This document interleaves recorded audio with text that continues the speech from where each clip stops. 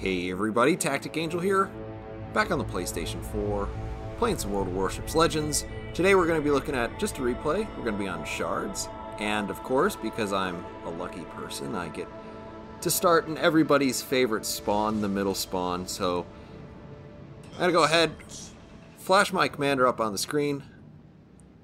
Made that a little bit bigger. You guys let me know if you like bigger, smaller, if you don't care at all. In any case, you can't look at them too long because things are going to start happening. Of course, on the middle spawn, you don't have a lot of time to really do much about your position before you're going to have to start fighting people. So here we are, opening the game with a salvo against a relatively well angled Iowa. We get a little bit of something. For the most part, we just don't want to get shot back too much. I'd be able to bounce most of his shots. That Bismarck, however, is giving me an even better angle. I'm hoping that he's still going forward. Looks like he is. It's hard for me to tell exactly how quick.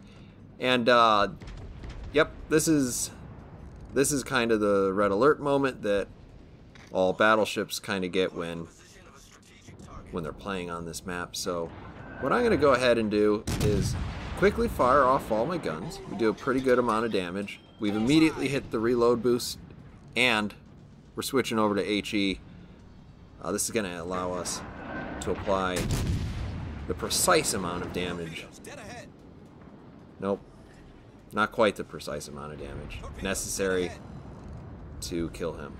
In any case, you can see we're going to get a third bite at this apple, and for sure got him. Sniper battleship strikes again. So now we have an Iowa. He's over there giving me a nice big juicy target. The way I figure it, if they're gonna put me in a decent enough brawler this close, I'm gonna have to kind of run up on people and just try to make it to the other side of these islands as quickly as possible, because I don't want to get into a situation where I'm taking broadsides from the southwest. Now thankfully somebody else finishes off that Iowa. I'm switching over to the Bismarck. I'm not going to be able to do a ton of damage to a Bismarck except for repeatedly hitting it. Obviously the guns are going to eventually catch up to him, but he's got pretty good armor. There you can see kind of the sort of dispersion that I pay for when I choose my commander. I like the extra heal. I typically play survival type battleships because actually a lot of your actual job in a battleship is taking hits for your team as opposed to letting other people take hits for your team. Because if they're not in a battleship, they probably won't survive it quite as well. Now that Bismarck is making a run up for it. Unfortunately, I am not going to be able to use my reload booster to make sure he can't get away. I probably do have enough time to whittle him down. I activate my superpower to leave people on 1 hit point. It looks like he is slowly trying to heal that back. In any case, we should have one more set. Just trying to sneak my last shot through there. We do kill some wildlife, but we manage to connect with the Bismarck behind it, so pretty good outcome there. At this point, we have pretty well put the danger behind us. So not all of these things are scripted. In fact, most of my replays aren't. But nobody over at A is going to be able to really badly hurt me at this range, if they can even shoot at me at all. We start engaging that Indianapolis, which is trying to run away from other problems, only to find that he's stumbled into even more. That Citadel was really, really nice. And we managed to score enough hits, which was actually just one, to finish him off. Jean Bart, I really, really like this ship. Here we're coming up on a Megami. The Megami is also not paying too much attention to me. And the Megami is no longer playing the game. Now at this point I'm moving up on this Nagato. At this sort of angle, I'm going to aim upper belt and towards the nose. Just hoping to sneak some damage in and not just sit here and wait. I know I'm going to be able to get my guns back in action by the time he's closer to me. I'm hoping to use my second reload right here, but a secondary gun takes out my super firing turret. This happens all the time.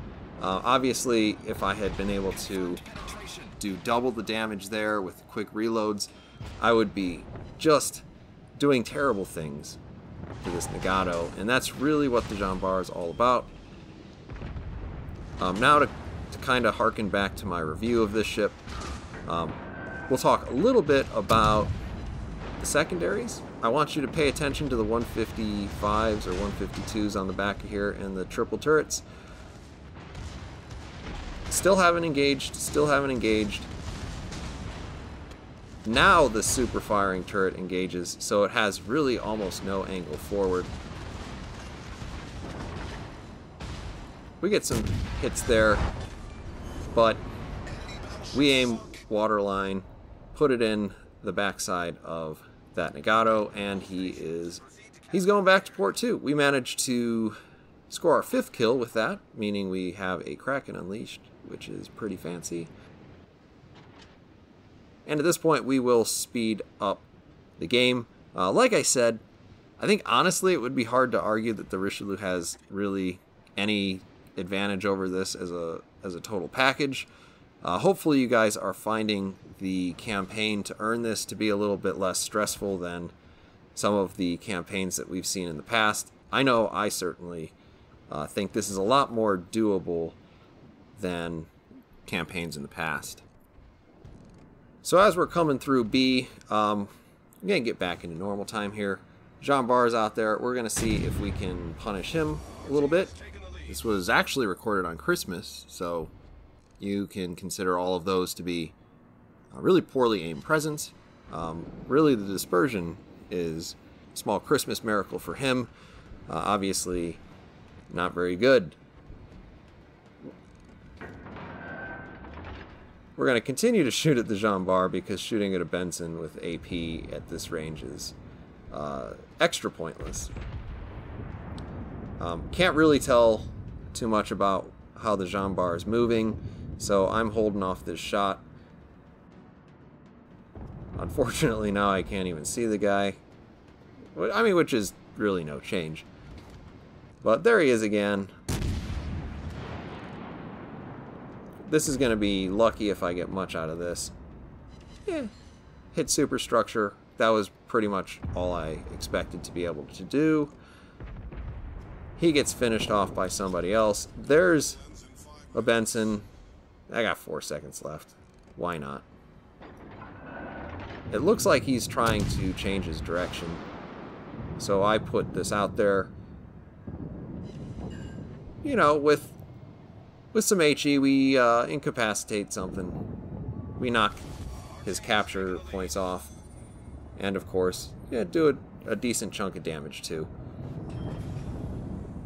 Engine boost deactivated. That is me adjusting my aim to kind of figure speed, heading, that sort of thing.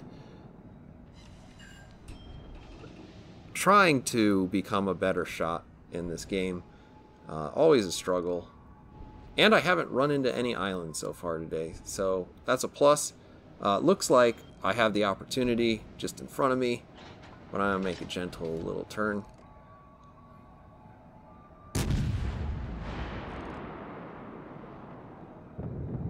Tap him one more time, I think he's going to get finished off by my allies, which is exactly right. Now it's just me and an Iowa. Now I will note, even though I only have the one turret, I have 3 heals left, and this is actually kind of the situation I find myself in a lot of times with the Jean Bar, which is, as a survivability build, maybe not a great idea, just because you're going to outlast your ability to actually do damage to the enemy. At least that's what I found a lot of times. I go ahead, pop a heal, just because it's not really going to matter here. I want to make sure I get up to that Iowa, because I'm feeling a little spicy. A lot of times when I don't have a turret and the game's going to end if I run into somebody, then, you know, why not boop him? So I'm not sure if he's steering for me or if I'm steering for him. As it turns out, I probably don't need to. So, like, at this point I was thinking, TacticAngel, this is probably not a good idea. So I decide to start dodging. And obviously he was going to miss me. And there we have the end result. We earn actually a pretty substantial amount of credits, obviously on 166,000 damage. There you see us on the top of the charts, 4324. That's a lot of base XP. There you kind of see the actual financials of it. We only make 421,000 credits actually. For the most part, tier 7 battleships, you're not making a ton of money on this. With both premium time and this being a premium ship, you can make it a little bit more affordable to play tier 7. That said, don't expect to make money hands over fist in this. In any case, thank you for joining me in 2020. If you haven't taken a look at my 2020 celebration video, I suggest you do that by the end of today, because I will be drawing the lucky people tomorrow. In any case, hope you've enjoyed the video. I'll see you guys on the next one.